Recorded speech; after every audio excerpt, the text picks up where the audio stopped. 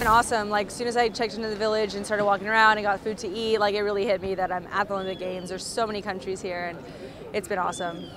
Katarina Simonovic, Richard Bohus, and Anna Olasz are the 3 ASU swimmers who have represented Serbia and Hungary at the 2016 Olympics. And for them, it is hard to contain excitement. It's another atmosphere, like, you know, when you're just walking around, go to the canteen and, like, you know, want to get some food, and you see Rafael Nadal or Djokovic, you know, best tennis players ever, basically.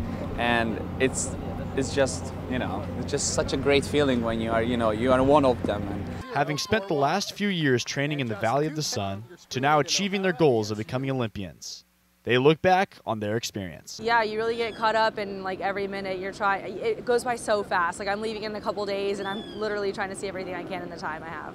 I think it's beautiful. Like, I had so much fun in the race and I'm having fun since I'm here. So I love it. Their Olympic dreams are fulfilled.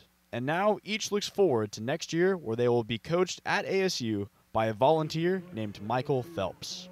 you know, I can't wait, because Michael is such a motivation and inspiration for everyone.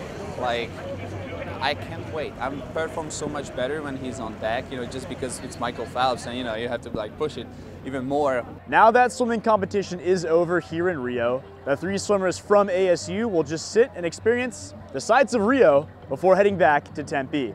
Here on Copacabana Beach, I'm Ryan Curry, Cronkite News.